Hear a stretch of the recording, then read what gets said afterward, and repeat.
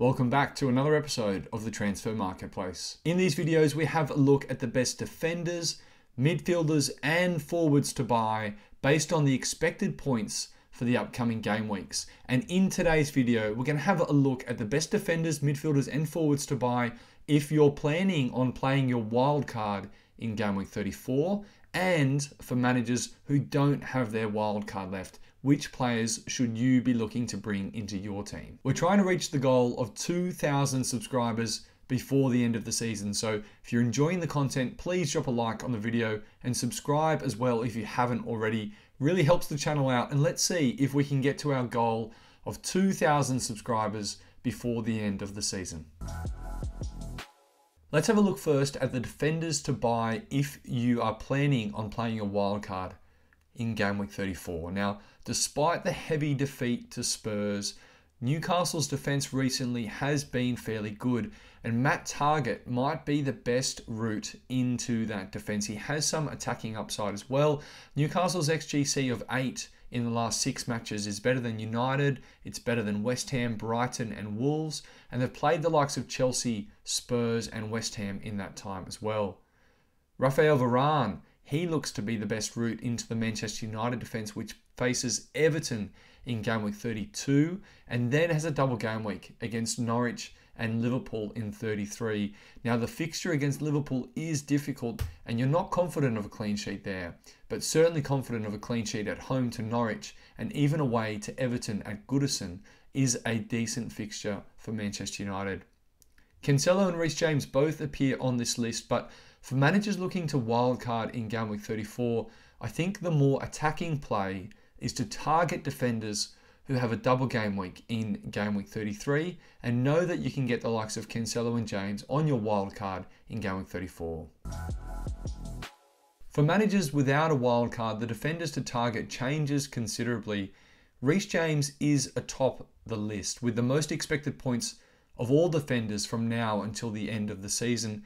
Chelsea double in game week 36 against Wolves and Leeds, and they will have another double game week in 37 as well.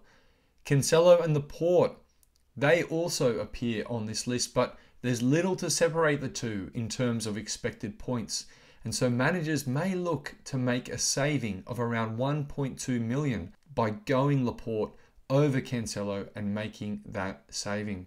Robertson remains the third best option in that Liverpool team, whilst Doherty and Ben White from Arsenal are the best sub 5 million defenders in the game right now. Moving into midfield, and managers planning on playing their wildcard in game week 34 should really be looking to bring in a Manchester United player for their double game week in 33, and Bruno Fernandes is the most appealing of all of their assets. That fixture at home to Norwich is the one that you will be targeting there. Playing Liverpool away is difficult, but the fixture with Norwich at home and even Everton before in game week 32, managers with a wild card may look to actually go to someone like a Bruno Fernandes or even a Jadon Sancho now in game week 32 for that fixture against Everton. Maddison and Barnes, they also appear here, and they are great options ahead of their double game week in 33. They play Newcastle and Everton. So from an attacking point of view, two decent fixtures. Newcastle's defence has been okay recently, but certainly Everton's defence is one to target. Maddison has the higher upside, but he is more rotation prone than Harvey Barnes. For managers without the wild card, you're looking to bring in midfielders with long-term pedigree. And you can see the expected points from game week 32 all the way through until the end of the season. Kevin De Bruyne, he has scored the 5th most FPL points of all players in the last 6 matches. And with Man City's favourable run home, including a double game week, could Kevin De Bruyne be an explosive differential and potential captaincy shout as well, as managers are starting to doubt the likes of Salah and may look elsewhere for captaincy? De Bruyne certainly has the pedigree as a premium midfielder. Wilfried Zaha, he reminded managers of what he can do in the fixture against Arsenal in game week 31. His expected goal involvement of 2.92 across the last 4 matches is equal to the likes of Son, Bruno Fernandes and Salah. A large percentage of his expected goal involvement has come through penalties, but he is a great option at just 6.8. Coutinho, another name worth mentioning. He has back-to-back doubles in 36 and 37 with fixtures against Norwich and Burnley preceding those doubles. So if you're choosing to free hit in game week 33 when Aston Villa blank, holding on to your Aston Villa players like Luca Dean and in particular Coutinho could be a fantastic strategy. For managers wildcarding in game week 34, selling Kane for Ronaldo in game week 32 against Everton or even in game week 33 for the double game week could be a fantastic option.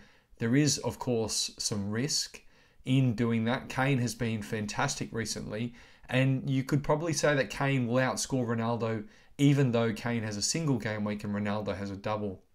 But if you're thinking about captaincy in game week 33, Ronaldo with a double or Bruno Fernandes with a double are decent options as the captain shout. When in game week 33, the captain options outside of the doubles, it's not very clear. So I think the Kane to Ronaldo move makes a lot of sense if you've got your wild card there in game week 34, if you want to go back to someone like a Harry Kane. For managers without the wild card, you don't want to be selling Harry Kane, but Jamie Vardy's fitness is worth keeping an eye on. Leicester's fixtures look fantastic to end of the season. They have multiple double game weeks as well. If Jamie Vardy can return to fitness, he could be a great option. And if he can't, maybe someone like an Iheanacho as well could be a decent option at a cut price value for Leicester. Calvert-Lewin, he may too become an option with Everton's double game weeks and the amount of fixtures that they still have remaining in the season. And Lacazette is a really interesting case for managers.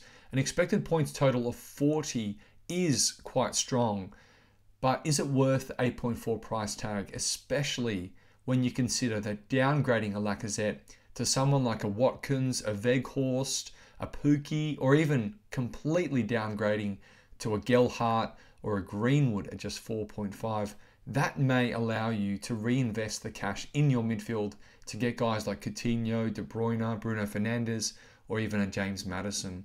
So that is a big question for managers without the wild card.